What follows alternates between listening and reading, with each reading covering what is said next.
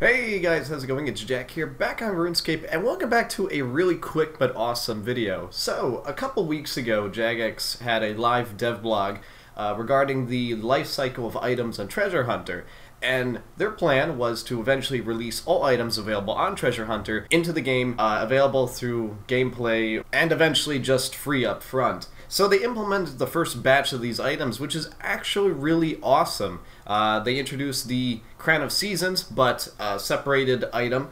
They also released the Gnome Bowl attire, which is really cool, and the Astromancer outfit, which was way back in the Tuska event that a lot of people wanted, and a lot of people weren't actually able to get.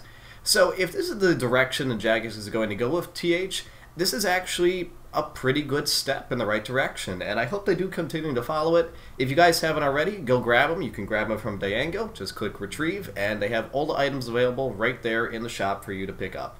So it'll be quite interesting to see how Jagex approaches this in the next coming months. I'm still holding out for them. I hope they do the right thing, but it should be pretty cool to see how they go with this experiment. So that's it, guys. Real quick, new video will come out in the next, hopefully next few weeks. I'm still working on something and I'm busy with work, but thank you all for watching, and I will see you all in the next video.